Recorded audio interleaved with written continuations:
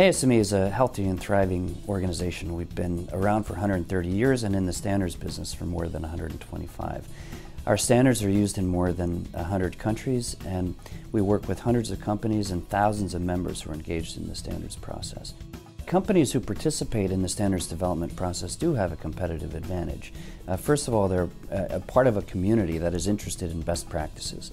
So inherently, by engaging in the standards process, you have exposure to and engage and learn about industry best practices, whether it's in public safety or technology development or whatnot.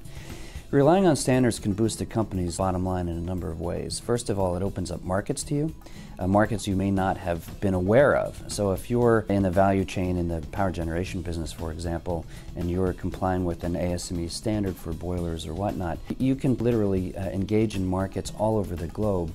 As we know, the world is shifting, and there are different parts of the world growing at different paces.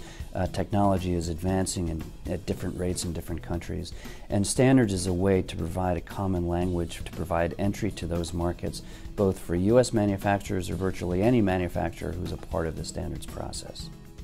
On the Standards Boost Business website, there's a case that's cited where an energy supply company used ASME's in-service inspection to save literally tens of millions of dollars. What they're able to do is get access to years and years of practical experience to help advance the maintenance and service of equipment, so they don't have to learn it all over again for the first time.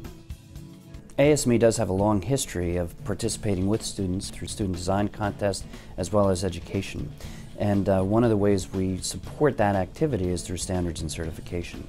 So by exposing students to the notion of standards and certification, it's a way for them to understand how engineering and engineering technology fits in a global marketplace through standards.